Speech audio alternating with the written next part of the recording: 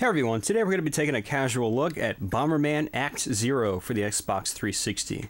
I'm just here at the dashboard right now, the new dashboard, and let's go ahead and just get right into the game. Now, this is a Bomberman game, but it's not quite the Bomberman that you you know and love from the late 80s and early 90s, or even all the 90s. There were a lot of great Bomberman games in that time period. There's even a couple good ones, before this one in the early 2000s. But for the most part, this is not a Bomberman game you're probably going to want to rush out and buy. It's just like I said, it's not the Bomberman you know and love from a long time ago. It still is Bomberman in form. The gameplay is pretty similar to the old classic Bomberman games, but the graphical style has been completely changed. It's got a far more mature, if that's what you want to call it, graphical style. And some people didn't like this when it came out. Me, I don't mind it so much. But there were a couple things that really killed this game. I'll get into those in just a few minutes. But here's the intro. It's kind of cool. It's kind of reminiscent of Atomic Bomberman on the PC, the intro from that game. If I remember correctly, the intro to that was kind of similar. Although the Atomic Bomberman intro was far more comedic, and it still had some of the old sort of styled Bomberman characters. This one does not. This one, the visuals are completely different. Like I said, it's not your old cutesy Bomberman anymore. I don't mind the visuals so much, and actually, to some degree, I think they look appropriate for, well, they look fine, just it's weird playing a Bomberman game with visuals like this. I guess that's how I should put it. I like the visuals, but it's weird playing Bomberman in this sort of visual style.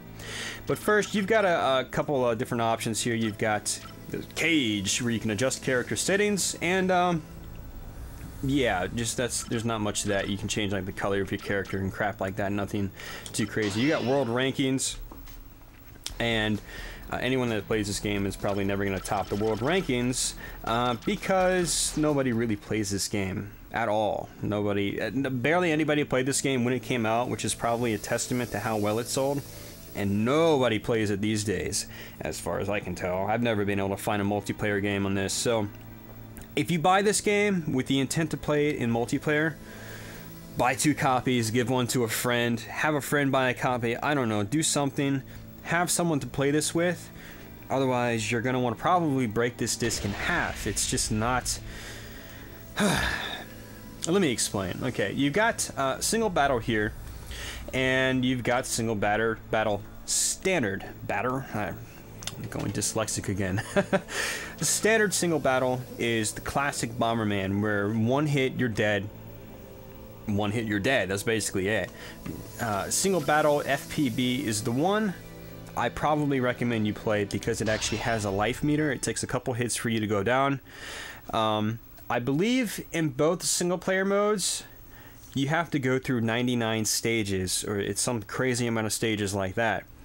And the catch is that you have to do it without continuing. You get no continues in this game, as far as I remember. You got to go through the entire game without continuing. So 99 stages without continuing. So you might get to stage 20 or something like I did, get a game over, and you're all the way back to square one. Yeah, not very good design at all. At all. That's the thing that really kills this game. You know, Bomberman is solely a multiplayer game, primarily anyways. I actually like playing Bomberman in single player. I mean, I like single player games, and I've always liked playing Bomberman in single player, especially the Super Nintendo ones where it was just very arcadey style visuals. You know, every time you get to a huge boss and you toss out a ton of bombs, they'd blink. It was very arcade style. It was cool. I liked it. This, it's a little drab looking, it's a little, but whatever. It's still Bomberman, it's still single player. I don't mind it if the game wasn't broken. I wouldn't mind it if the game wasn't broken. And, like I said, you got to get basically through the whole game without dying, without continuing. Oh, I don't know if it's without dying, but I know you don't get continues. So, actually, I don't even think you get lives in this. Let's go ahead and test that theory. So let's go ahead and just kill myself. You notice there's a life bar at the bottom left hand corner of the screen, so that's why I highly recommend playing on this mode, because you get at least a chance, sort of. But you are dead. Literally, you're not coming back at all. Nope. Sorry. Probably back to the title screen. Yep. So you could get to level 50, be halfway through the game, die, and you'll be tossed all the way back to the title screen. Awesome. So, I mean, this isn't the game that I thought would be exciting to show you guys, but I did want to show it to you guys. I did want to talk to you about it for a little bit. It's not an inexpensive game. I think some GameStops out there might even still have brand new copies. I recall getting a copy last year for about $5 there, brand new, which is a testament to just probably how poorly this game sold. Those copies were probably still years old, and you know, you can get used copies now at GameStop for like $3 or $4 or something like that, a little bit cheaper, and it's just. Yeah, if you buy this game, I highly recommend having a friend to play this with. Keep it as a multiplayer Bomberman, as Bomberman has been popular as. You know, it's been primarily a multiplayer game for people over the years. Don't buy it expecting a remotely enjoyable single-player experience, because it's going to be frustrating, period. It's going to be absurdly frustrating. This game is just... To have to go through 99 stages alone and do it without dying, basically, is just absurd. It's just, whoever thought that out basically did no thinking. They should probably be slapped, and they should probably be fined for it, even though it's all these years later. They should still be fined. Okay, that's kind of stupid, but okay. Point is, if you're gonna buy this game, buy it to play it with a friend. You know, like I said, have a friend buy a copy with you. Play it with them on Xbox Live. Play it locally. I don't even know if you can play it locally, honestly. You might only be able to play it on Xbox Live. Just don't buy it for the single player. That's my advice to you. But one last thing before I go is this is the sort of traditional Bomberman mode, which is kind of cool. I like how they give you the options to have this sort of third-person behind the back view, but they also give you the classic view as well, which is nice. So the game has, you know, your traditional power-ups for the most part. It has, you know, your flame extenders, things like that, extra bombs you can get. I think it even has the remote bombs, so you can trigger them on command. I'm probably not going to be able to demonstrate any of that for you, but it does have a few power-ups like that. I'm not sure if it has, like, the speed shoes and things like that. Actually, it does. It has the speed up. That's the green power-up.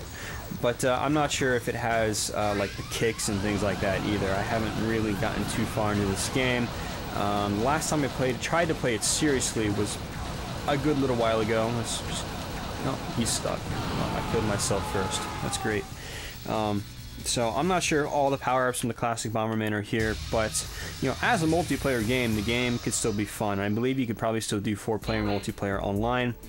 Again, I'm not sure if you could do it split screen. You know, let's go back to the title screen and figure out if we can do split screen multiplayer. I'm actually really curious now. It's something I never looked into because I've never had friends to play this game with. Every time I've had this game, I've had to basically play it by myself, which is why I've never really given this a whole lot of time. I did single player about a year ago.